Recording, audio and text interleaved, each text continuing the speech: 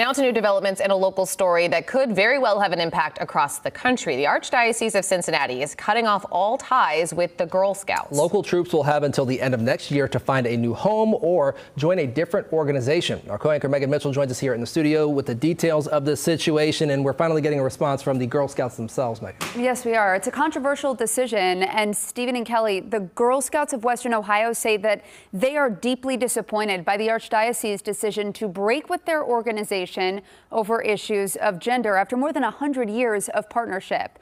The Archdiocese announcing this decision yesterday, saying the Girl Scouts' views on gender and sexuality goes against Catholic teachings. The diocese calling these views false and harmful. Well, the partnership will end at the end of 2025. Troops operating on local Catholic campuses will have three options: disband, find a new place to meet, or become an American Heritage Girls troop. It's a Christian alternative to the Girl Scouts. Now, the Girl Scouts of Western Ohio responding to this announcement today with a statement reading in part, "In Girl Scouts, every girl belongs. No matter her economic, social, racial, or religious background, every girl is welcome in Girl Scouts."